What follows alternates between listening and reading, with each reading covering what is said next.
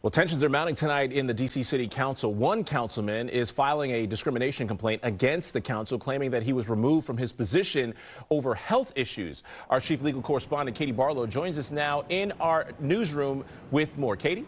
Good evening, Rob. Former D.C. Mayor and current council member Vince Gray says Council Chair Phil Mendelson is discriminating against him based on his medical status and his age. Mendelson reassigned committee chairs at the beginning of this year. He removed Gray as chair of the Health Committee, replacing him with council member Christina Henderson. Gray remains a member of the Health Committee and was appointed chair of a smaller committee overseeing hospital and health equity. Gray is currently 80 years old. He suffered a stroke back in 2021, and according to a statement Gray released today, he filed a complaint with the Federal Equal Employment Opportunity Commission. Gray accuses Mendelson of violating Title VII of the Civil Rights Act, as well as D.C. law. The statement says, quote, Mendelson explicitly stated that Gray's health was the sole reason for the move. We've asked Mendelson's office to confirm whether that's the case, but have not yet heard back. Now, the complaint gets automatically filed with the D.C. Office of Human Rights that will review it right along with the Federal Commission. And Chairman Phil Mendelson